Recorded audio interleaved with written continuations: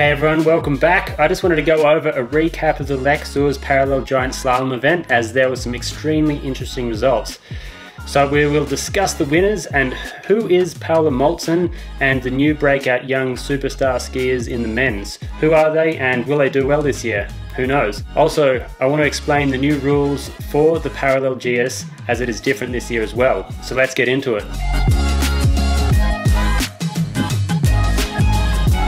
The new rules this year is a 30-metre GS ski, and the gates are set between 16 to 20 metres, and the morning qualifications, each racer does one run in each course, and they are combined times of these two runs, and they are placed numerically in order from fastest to slowest, and the top 16 fastest combined times move on to the finals. In the finals, if a racer DNFs, they only get 0.5 penalty going into their next run, which I found pretty interesting.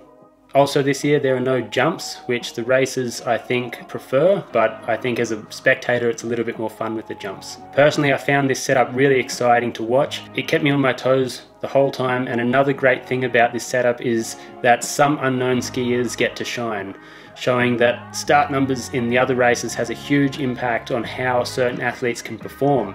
Ski racing is such a tricky thing to make fair, as the snow changes so much from the last run to the first run, and people that are starting back in 70th position definitely have an uphill battle.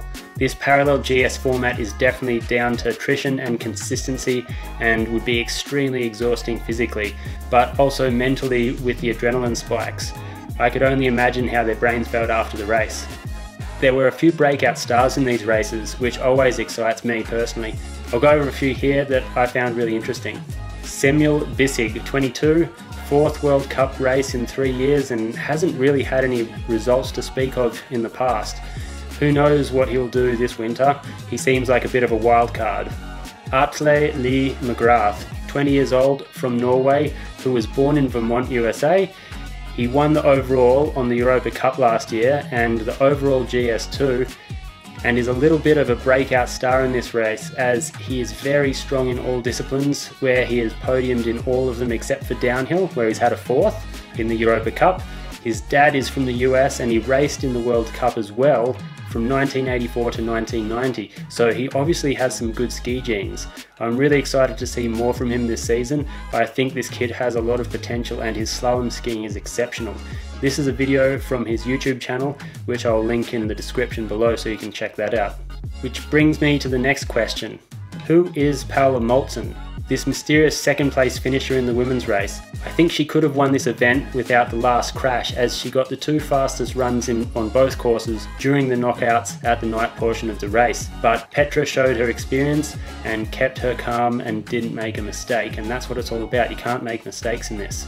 She is 26 years old and a slalom specialist. She raced for UVM, where my mum went to college as well. It's a great school, and she's been flying under the radar a bit, as she hasn't had any notable finishes in slalom, with her best results coming in at 12th 2 seasons ago in Flachau. A few other finishes, mostly between 20th and 30th place, but she hasn't been able to finish most of her races. In 2015 in Norway, she won gold at the World Junior Championships in slalom, so that's a pretty significant thing. An interesting thing that most people don't know about her is this year in the Solden race, she started with bib 62 and went down to 17th on her first run, and then on the second run she got the 4th fastest time. So she obviously has some serious skills, and it seems like GS skis suit her better. She is super powerful on those skis and extremely strong on her edges, and that's what showed in this parallel slalom race.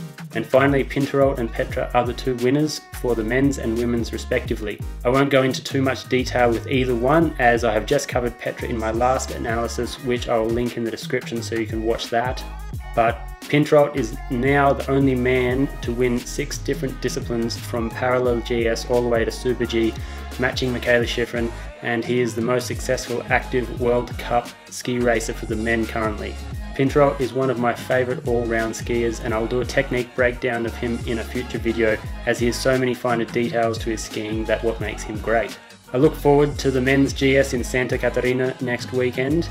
If you're interested in improving your skiing, you should definitely check out projectedproductions.com. Also, if you're interested in these types of videos, please hit the subscribe button and share with a friend, and I'll see you guys next time.